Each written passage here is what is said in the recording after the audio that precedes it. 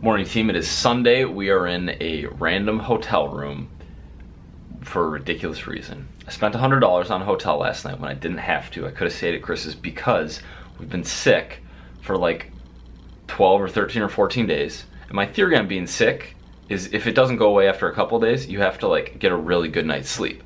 Well, there was the launch, so I didn't get good sleep around there. There was Miami, the shitty Airbnb with the awful bed and the break-in next door. I didn't get good sleep there.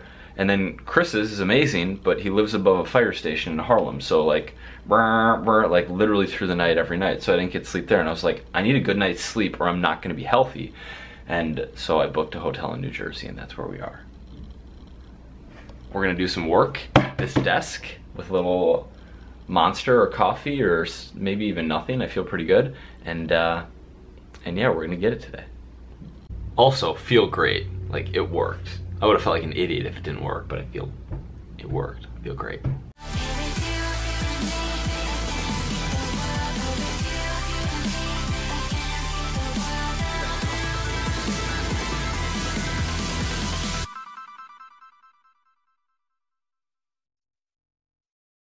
All right, we just did a bunch of work here.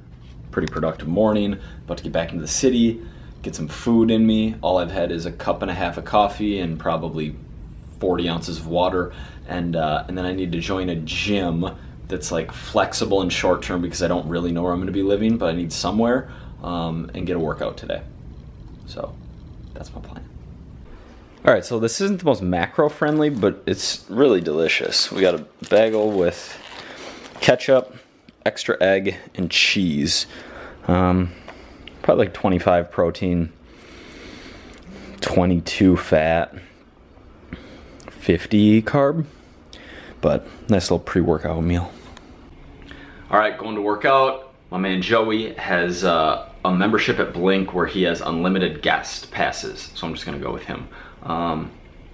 Yeah, I actually don't know what I'm training. I'm very, like, these last 2 weeks I've been in a real flux with a poor half-ass going to the gym and like decide what I feel like doing that day. So in the next week I should definitely get myself on some kind of regimented program. So we're hitting arms? We're hitting something, yeah. I don't have legs right now, so. So hang on, can you tell them that I wanted to hit legs, but you can't hit legs? Legs and, what do you say, legs and arms or legs and biceps? Legs and biceps. I have a bum knee right now, and I was like, no legs for me. I wanted to train the lower body, I did. But I mean, Joey just... I'm not sure I believe it because you do know I had a bum knee, so it's just like, yeah, let's do some legs. Did that cross your mind? Just further explain what's going on with this like lack of a training program.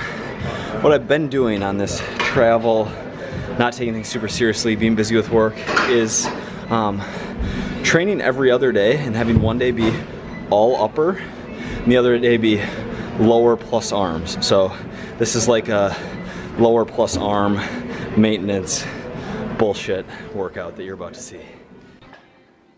All right, welcome to the video. What's up? How is everyone? Here I am doing some reverse lunges.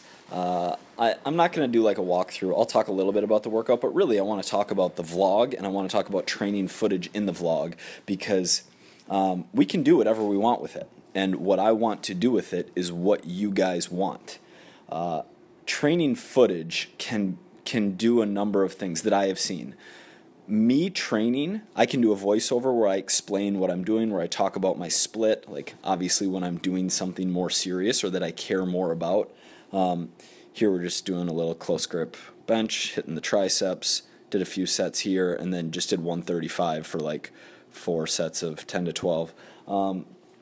But these videos can be instructional, and what I actually like more than me training for the purpose of instructional videos is me training a client. So like, you know, finding someone, it could even be like a random giveaway to someone in the New York area and film it and train them and like talk in the video, like make that the instructional video. The other thing you can do with workout footage, there's Joey, by the way, who's jacked. The other thing we can do with workout video, is an edit, or like what's basically what's basically softcore porn, like realistically. An edit is like crazy camera work, definition, great lighting, pump, slow shots, music. It's really like it's a level above softcore porn, which there's value in that, in like the entertainment and building an audience. But as you guys know, if you follow me anywhere other than YouTube, like Instagram, it's just not really my game. And I don't want it to be my game. So I'm like, maybe we'll do a little bit of cool effects, but there isn't going to be like ab zoom ins and things like that. Like it's just not something I want to get into. But I do plan on, even though I don't love, like I like getting in the zone when I train, and that requires focus. That actually usually means not working with a partner. But I'll definitely be recording more of my training sessions as we move forward, and once I find someone for that video position. I think I only did 6 exercises today, reverse lunges and goblet squats to get a little lower body volume in, and then there's the hammer and the strict underhand curls, and then that overhand cable and a little bit of close grip bench press. But yeah, this is going to be running out pretty soon, I think. Let me know in the comments what you want to see, though. I'm down to film some workouts. I'm down to film some giveaways, some training sessions, which I think would be cool. But yeah, I'm excited, guys. I'm excited about these vlogs. If you haven't been noticing, Jesse and I, Jesse, who's my get shit done executive / design / super smart dude, who's helping with some of these edits actually, have been consistently uploading at 9 p.m. Eastern Standard Time. So I don't know how long that will go, but if you want to be on the lookout for videos at 9 p.m. EST, that's what we've been doing. Yeah, thank you for watching.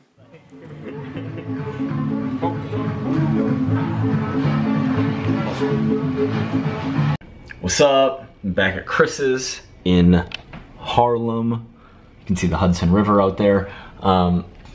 I'm about to have a phone conversation that I'll film some of. It'll be long, but I'll include whatever is valuable for you guys, which I think a lot of you will benefit from. It's a talk with a guy who's training clients in the gym and is pretty full with training clients in the gym right now, and just kind of a life strategy discussion. And then I'm gonna go downstairs and get a salad, some protein, some micros, and some carbs, probably banana, Cliff Bar.